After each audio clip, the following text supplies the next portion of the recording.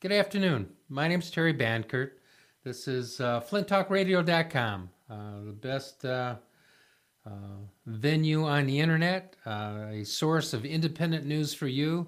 And I'm going to tell you, in this era where newspapers are going out of business, more you should get involved in providing good information to the community.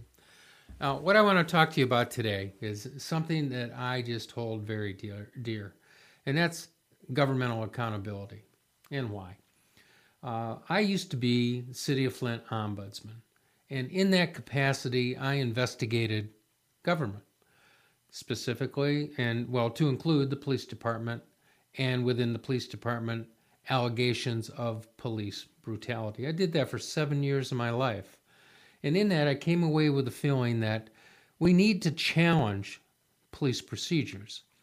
And usually, it's only at the time of a crisis. I mean, think for a moment how many times we've thought that when we read in the newspaper that some child got killed at an intersection and the resolution was to put a light in. Well, why didn't we think about whether or not that intersection needed a light, and why didn't we correct it before a child got hurt?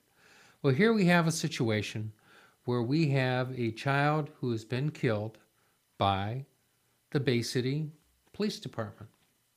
A child, anybody under 18 is a child under the law. There's a lot of discussion about this young man. His own family said that he was acting up and he was unruly, so that's going to be a given. And he was confronted by 3 policemen. He was a slightly built man, and now he's dead. And how did he die? He died when a unit of the Bay City Police Force, a representative, killed him by the use of a deadly force instrument called a taser. Now, we're all led to believe that tasers are okay. How do we know they're okay? Well, we see the pictures of these really physically fit young policemen being self-tasered or being tasered by their buddies and surviving it to show that how harsh it is, but you can survive it. We don't see these demonstrations done in young children or women or intoxicated individuals, but tasers cause death. There's now a debate going on internationally about the extended deployment of tasers. There's an intense argument going on in the United Kingdom. In Canada, there's currently a trial going on where some Mounties tasered to death an immigrant in an airport. And by the way, they lied about it, and they're now recanting their stories because a gentleman came forward with a video.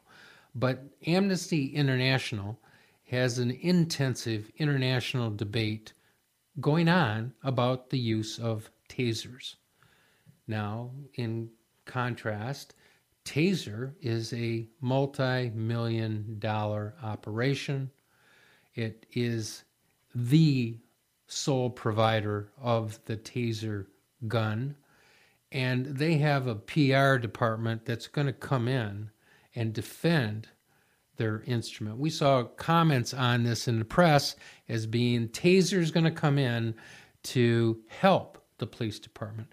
They're coming in to defend their product. They're coming in to defend their product from governmental scrutiny. They're coming in to defend their product from state legislation that restricts tasers.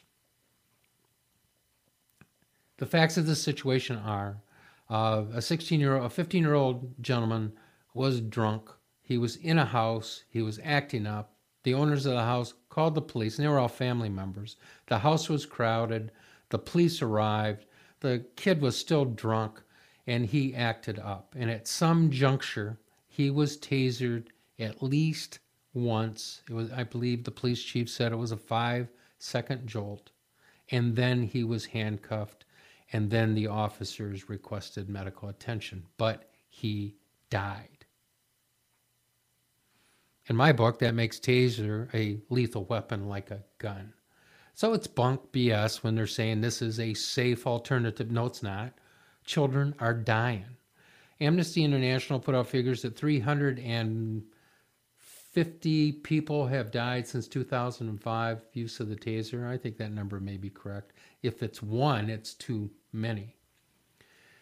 It's my understanding that the police chief, when he talked to the press today, said that the officers complied with the law. They only applied the force necessary given the situation. Those weren't the exact words, but I recognize those words from my experience in conducting police brutality complaints. That is the more generalized statement on the use of force.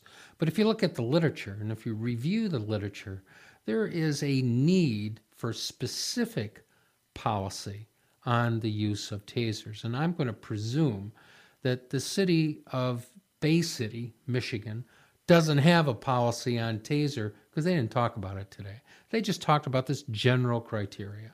Well, that's the argument you use to defend yourself from a civil suit. That's not the argument you use to debate public policy. So now we have possibly the city of Bay City that does not have a taser policy. The next thing we should ask is, what training did these officers have? And what training does the department have? And what training does these officers have? And specifically, what is the career history of the officer that pulled the trigger? See, here's my whole point. There's 1,000 questions we should be asking. And this isn't a matter of, oh, you're not supporting your police department if you ask questions. Bunk, okay? I'm not naming individual officers' names. I'm talking public policy. So within this argument of public policy, then, there's a couple different ways that tasers work. It's a projectile that comes out of an end of the gun, sticks in you, and then a volt of electricity passes through, okay? The police chief said that only 1 volt was applied. Well, a twitchy, how do we know that? How do we test for that? How can that be proved? Is there a record in that taser gun that says how many times it was deployed? I hope the state police tells us that. Also, a taser can be touched to the body and act like a stun gun. Did these things happen? I'm going to presume they didn't because the police chief said they didn't. But that's why we need an investigation. And I'm going to tell you, here's how this investigation is going to wash if the elected leadership does not get involved, okay? The police chief has sent it to the state police to investigate, okay? Perfect. They investigate for criminality, and they will review the actions of the officer to say, was this criminal? Did the officer commit a crime? That's what the state police does. Then the prosecutor will look at the state police report and evaluate it for criminality. Did the police officers involved commit a crime? Well, the answer is going to be no and no. I mean, these guys were called to a domestic scene and stuff happened. They didn't go there intending to kill anybody. So we can presuppose what the findings of the state police are going to be and the prosecutor. Now we get to the department. The department will review the situation for compliance with its own rules and procedures. And if it doesn't have a procedure on the use of a stun gun, and I'll explain later why that's important, what is he going to do? He's going to say that the officer applied the force necessary. The kid was acting up, and rather than getting beaten up by the police, he got a stun. The department will say he acted adequately. But what was the training on the use of a stun gun? The literature is also going to show that these stun gun deaths are sometimes sudden deaths. They occur because somebody stops breathing after they're restrained. So there are cases, you just Google this. I mean, I'm not dreaming this up, and I haven't done this all my life. I found this out in the last 48 hours. Google it. There's cases and reports that say that when somebody is stunned and they are of a highly agitated nature, meaning that they're all worked up and excited, when they get stunned, they have a higher probability of dying. I wonder if the officers knew that. Okay, that's departmental policy and procedures, and that's what we should be arguing and looking at, and that's what every city, every jurisdiction, every police department in the state of Michigan should be looking at. What are your procedures on stun guns, if you use them? Are the procedures adequate? How often are they updated? And what is the training of your officers? And I think every elected official should be asking that. The state legislature should be asking that. And the governor should demand it of the state police. So that's what can happen. Those are the questions that are, and you notice I'm not condemning the individual officers at all. And I think that everybody that's trying to condemn the victim ought to just be quiet. This isn't about castigating the victim or their family. This is about governmental policy. So now we have a whole range of issues to look at in terms of what happened on that night. What is the public policy that allows the Bay City Police Department to use a stun gun that killed a child? Would any policy defend it? I don't think so, but you have to have policy, and stun guns are being used. So now we have a weapon that has been demonstrated will kill somebody without the knowledge of the officers that it would kill them. But here's what happens. Somebody gets a stun. A lot of these cases are multiple jolts. And think about how easy it is once those wires are in the victim's body to just pull the trigger a couple times. And if you're not trained, I've never handled a stun gun. I don't know if you can even do it inadvertently. But the child goes into some form of convulsion. He vomits. He falls face first. The literature shows ample cases where people then become calm and die because they quit breathing. Now, training, I think, would come into bear. Officers should be trained to know what to do if a victim falls into death from a stun. You should be able to predict that maybe airways should be, I'm not going to guess. There's a number of procedures that are probably identifiable that could have been done. Were they? How are the officers trained? So here we are now, a child died. The victims' families say that the police wouldn't let them do anything. Well, I'm going to tell you, I've seen this on TV. I've seen this in my own cases, that once a perpetrator is under the control of the police, they leave him in handcuffs. They're not medical personnel. They wait for the paramedics to come. And so maybe you had a couple-minute window there where the family was looking on while the child was obviously suffocating to death and then died, and the police didn't do anything. Because of what?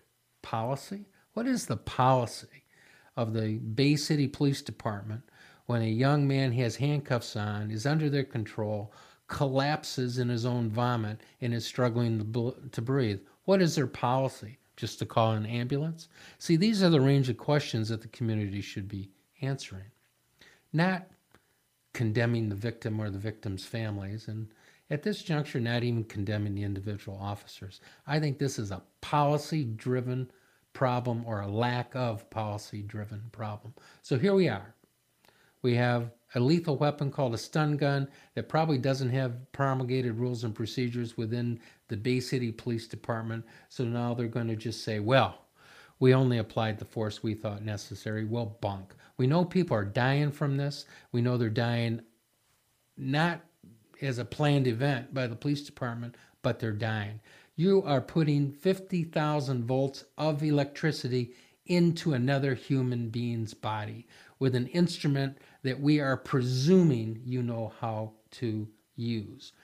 So the literature coming out of Great Britain, and I think Canada, is saying, do not deploy these stun guns to security guards. Do not deploy these stun guns to police officers that are under-trained, and really reconsider even your use of the stun gun. What is it used for? Because somebody's acting up? I saw a YouTube video where somebody got stunned because they wouldn't sign for their traffic ticket. I mean, we have to be careful. This is a gun. This kills people. So my name's Terry Bankert. This is FlintTalk.com. That's my 2 cents worth on use of the stun gun in Bay City, Michigan.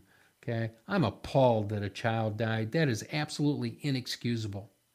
That is an absolute lack of training. And here's how I did it when I was ombudsman. You noticed I'm not blaming the officers. I'm blaming the chief of police. I'm blaming the mayor of Bay City, the city council of Bay City, the state legislature of the state of Michigan, and to some degree the governor. We need to control the use of this lethal weapon in the state of Michigan. And we need to get actively involved in the debate, should we even be using it. I've been speaking into the wrong end of the mic. But my name's Terry Banker, and that's my 2